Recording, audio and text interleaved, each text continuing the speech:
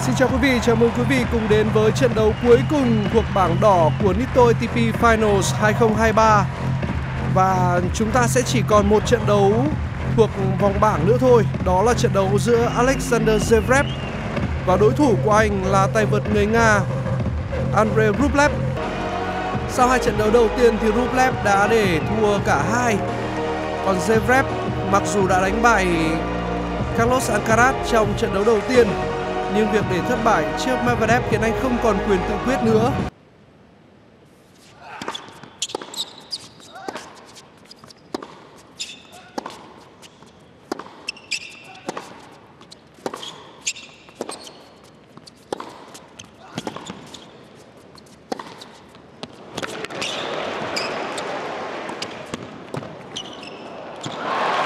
Không được rồi.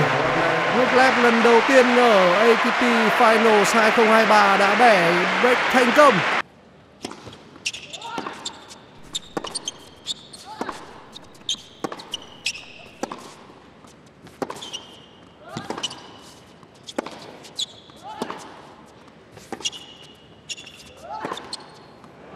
Điểm winner dành cho Zverev 15-40.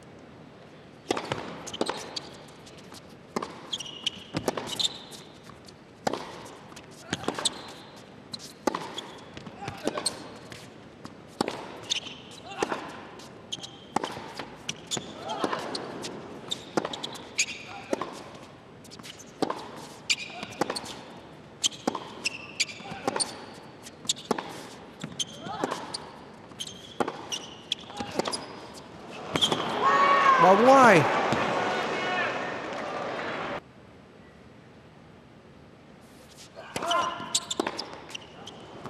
Trả ra bóng ra ngoài.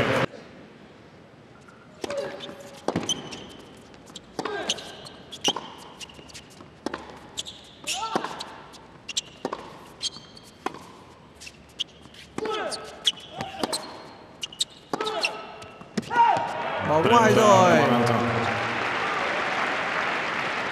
30-40 và cơ hội bẻ game dành cho Zverev.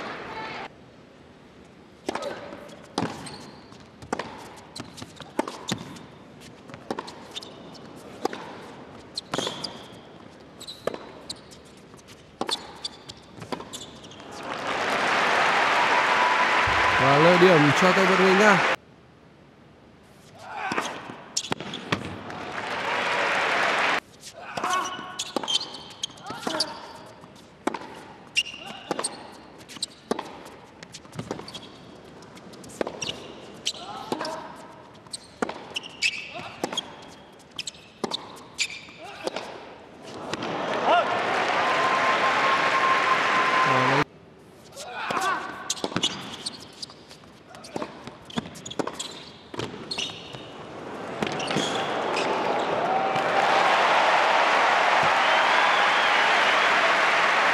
Zverev cũng đang nhận được rất nhiều những lời ủng hộ, động viên của các khán giả.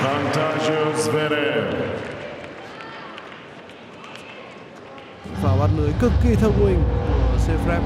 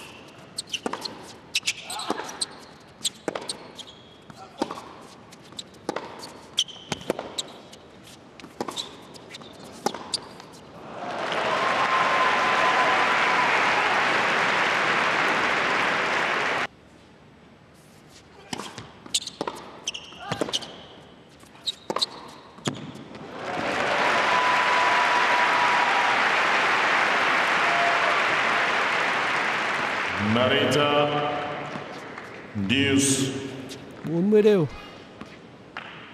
Tình huống mở vợt và thực hiện một cú quật trái chéo sân rất hay của ANDREY RUBLEV.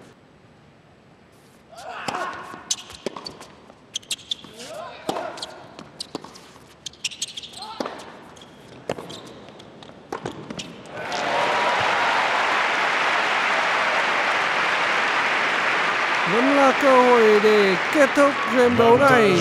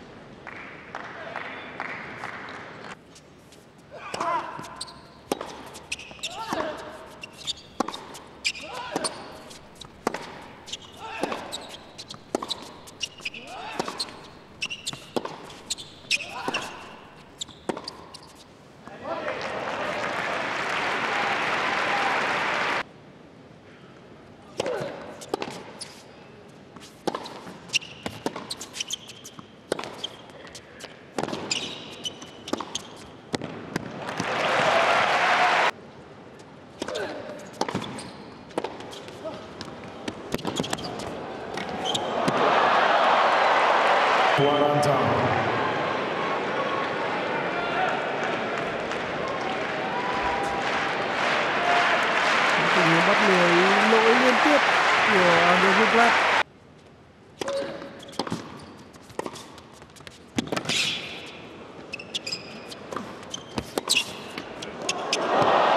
Đã có chút may mắn dành cho ZVEREV, bóng đã chạm vào mép lưới.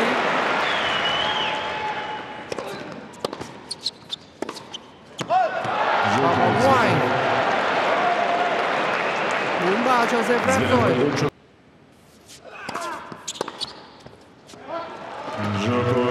Bóng ngoài và 5-3 rồi.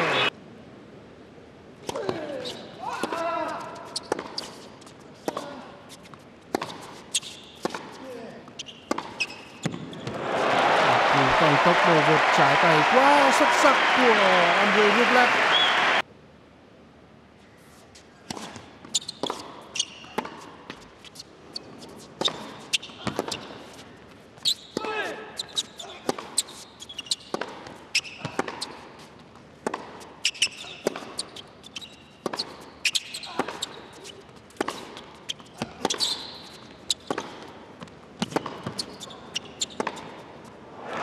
Tình huống đánh không còn gì để mất của Rublev cả.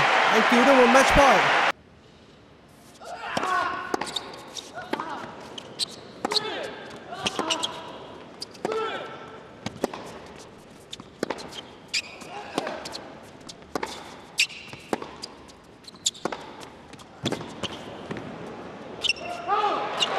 Bóng ngoài cứu 2 match point.